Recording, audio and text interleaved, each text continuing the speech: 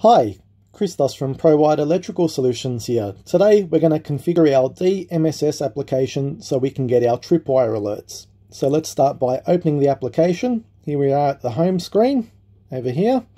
So what we want to do is, here's our ProWide cameras. We want to go to our three dots over here. Let's press there. Then we're going to go to the device details, into the notification menu. By default it's set to off, so we need to enable that. Now we're talking tripwires, so we're going down to AI analysis. Then we go to tripwire up the top here. We can select and deselect cameras as we like if we make a mistake, or we can go to select all up the top. We can cancel all.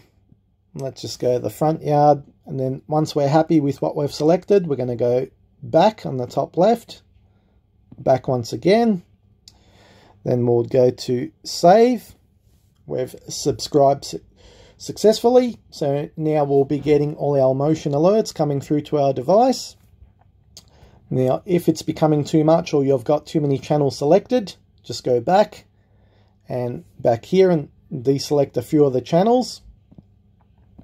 Or if you want a bit of peace and quiet, just turn all the alerts off completely. And to go back, follow the start of the video. So we want to go back again.